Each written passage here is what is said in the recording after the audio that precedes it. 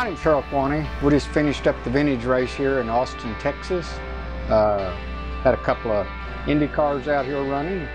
Just wanted to express how that God has blessed us to allow us to do these kinds of things, and the importance of trying to being submissive what He wants you to do.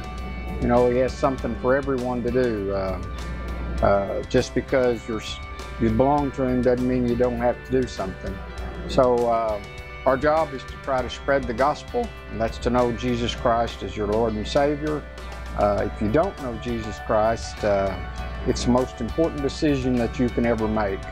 We're all going to die someday, and when we get to that place, we want to make sure that He's going to accept us into His kingdom. So if you are saved, be busy about His business, and if you're not, talk to someone about it, and hopefully that you can come to know Him. We just want to express His gratitude, and we thank Him for allowing us to do these things, and we give Him the credit and the glory, and we don't understand how some things work out, but we're just glad that we get to participate in these kinds of things. Thank you.